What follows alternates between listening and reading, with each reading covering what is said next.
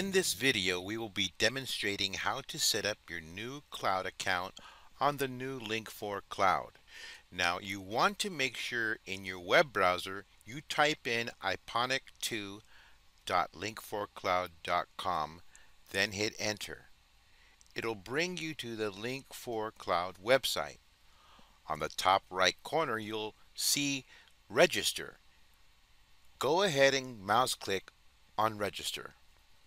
Now in the registration screen, you're going to put your company name, your name, email address, confirm email address, password, confirm password, check I accept the end user license agreement, and then finally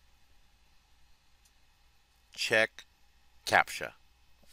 Then click on register.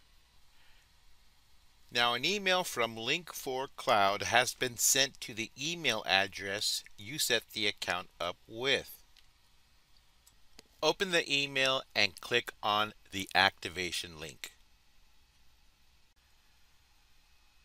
This will then open the cloud login page, and here you just log in. Next, click on the gear icon on the top right corner, and then click on Manage Subscription button. The free trial banner will pop up, which gives you the options to remind you later or see plans. Click See Plans. You will then see a variety of subscription plans to choose from the single controller hobbyist, which is free, to the more advanced professional growers.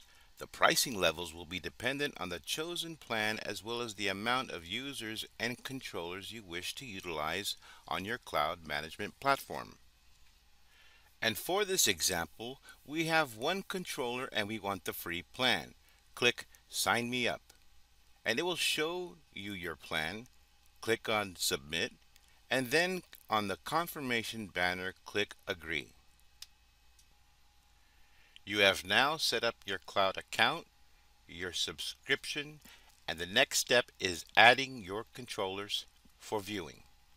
And that's our video on setting up your cloud account and subscription on the new Link4 cloud.